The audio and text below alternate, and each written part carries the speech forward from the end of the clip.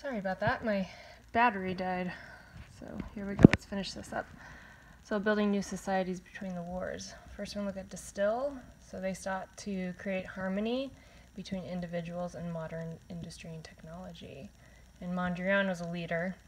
He believed that vertical and horizontal elements and primary colors created rational beauty and balance in the world.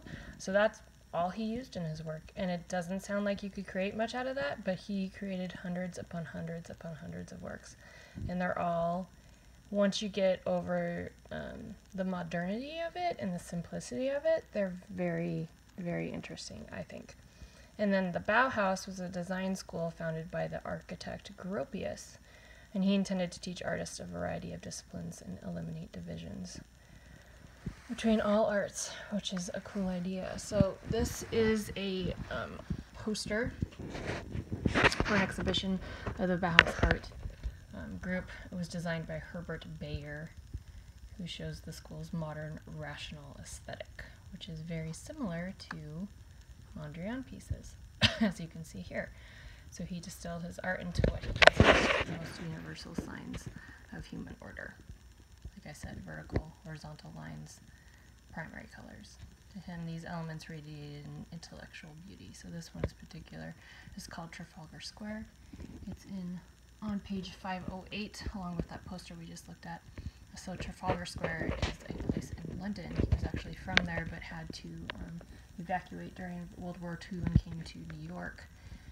And with quite a few of his pieces luckily survived. Some were lost to all eternity, but this is one of the ones that survived. And then this is a piece by Rietveld, who was the foremost architect of the Distill movement. This is called Schroeder House.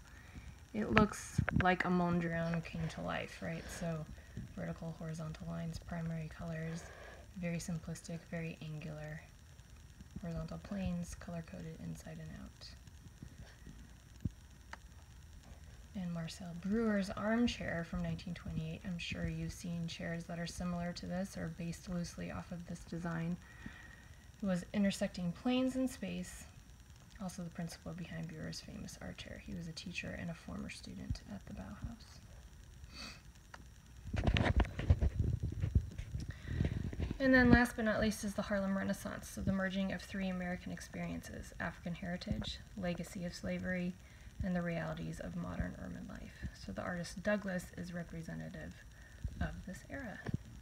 And this is his piece, Aspects of Negro Life from Slavery Through Reconstruction, that he began in 1934. It was one of a series of murals that he did for the 135th Street branch of the New York Public Library. And he referred to his style as geometric symbolism. And that is the last piece in the book for this chapter.